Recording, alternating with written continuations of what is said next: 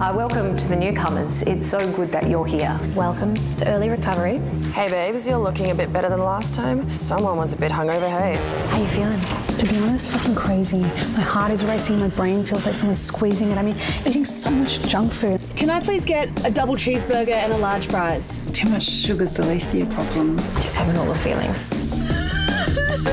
Well, whose fucking problem is it then? I thought not drinking was supposed to make you a nicer person. I bet you're in that phase now. I wasn't. When you're worried that it's going to feel like this forever. Are you sure you don't want to drink? I don't want you to remember everything I'm saying. I just told you I don't drink. And when people talk to me, it's like someone is rubbing a cheese grater on raw flesh. Someone's having fun tonight. Excuse me? Sex. Sorry? It's what I used at the beginning to help cope with sex. Some people go with sex and food, not at the same time. That would be messy. Just want to check that their eyes aren't twitching around, that they're not on ice. Don't have sex with these people, though.